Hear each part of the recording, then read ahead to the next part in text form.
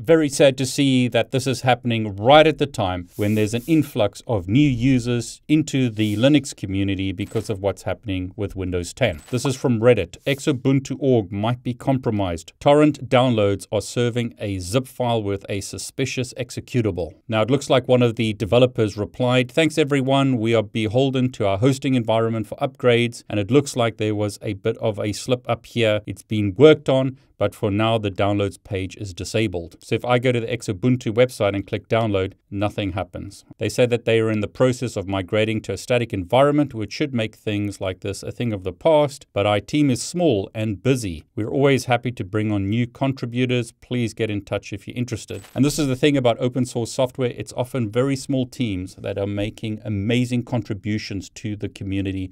Very sad to see that this is happening. On Cyber News, we have this warning: users beware, Xubuntu website serving malware instead of OS downloads. VirusTotal has flagged the software as malware, as we can see here. They've tested the software, as have others. When you download it, you get this weird software on Windows, and it's basically malware. As some tech pros have noted, the malware replaces the crypto wallet addresses with attacker-controlled ones. However, they say the associated wallets haven't received any Bitcoins or Ethereum. It's likely that the malware is capable of more. So hopefully you and people that you know haven't downloaded this malware when trying to install Xubuntu. I think a lot of us with lots of experience wouldn't have a problem recognizing that this isn't correct. But the problem is new users may not. They may have innocently tried to download Xubuntu, try to get into the Linux community, and then get affected by this. Many of us with lots of experience wouldn't fall for this, but I have had comments on my YouTube videos saying, is Linux free? How do I download Linux? Where do I get Linux? Etc, etc. I think there's going to be a huge influx of new people into the Linux community. We should all help them and welcome them into the community